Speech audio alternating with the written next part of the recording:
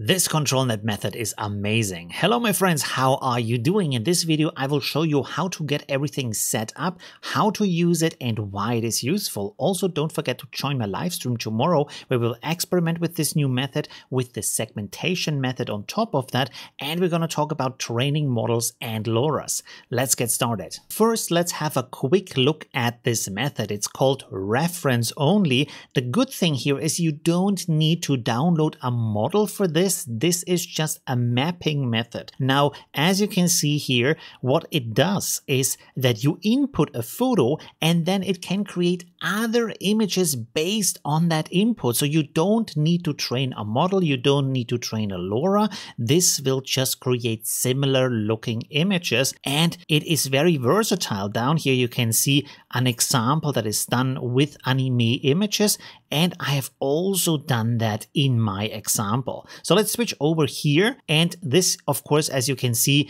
is automatic 1111. Now, the way to install that is super easy. You go to extensions, and then you, of course, need to have ControlNet installed. It has to be version 1.1, the latest version. If you don't have that, check out this video where I'm showing you how to install ControlNet 1.1 and, of course, also download the models and so on. To check for updates, click on Check for Updates, and then to apply the updates, click on Apply and Restart. Now, personally, I would also suggest to close the command window after that and restart automatic 1111 completely, because for me the new method did not show up until I restarted automatic 1111 completely. After that, you go back here to text to image, you scroll down to your ControlNet, you can see here I have version 1.1.159, and down here for the preprocessors in this long list you want to look for reference only. Now, because this doesn't have a model,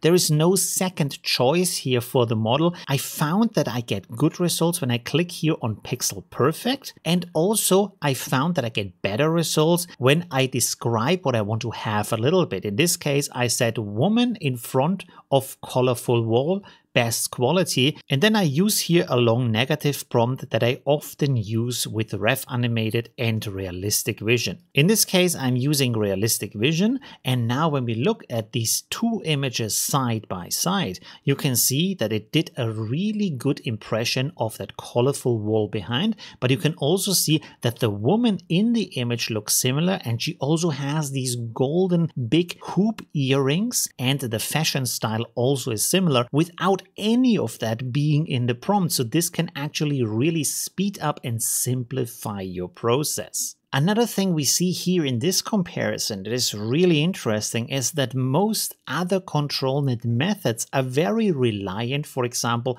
on the pose of the body, on the details of the face, and on the little things that you find in the image, while this creates something that looks similar, but at the same time gives us a lot of artistic freedom. For example, you can see here that the body pose is completely different, and also the hairstyle is different, but they look like very similar images still. Now here I have a second example. For this I'm using Ref Animated. I have my clip skip on 2, and again in my prompt I'm describing this as one girl, high quality masterpiece, anime style white dress, sun hat. So I have a little bit of a description of the style of the clothing, and as you can see here with the output, it is really close to the input. Now the amazing thing here is for this example I didn't even use a negative prompt, and still I would say I got a pretty amazing result here. And of course, because everybody's always asking me how do you get the clip skip slider and the VAE quick choice,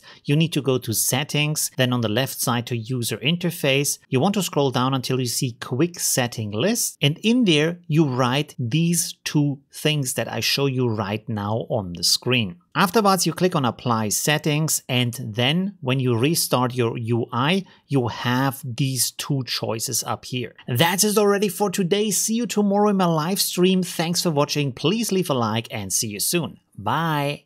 This new ControlNet model. Also, don't forget to join my live stream tomorrow where we're gonna also check out the segmentation method and do other things. I don't know what I'm talking about. I don't know.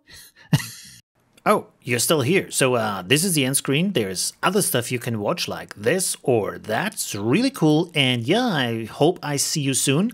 Leave a like if you haven't yet. And well, yeah,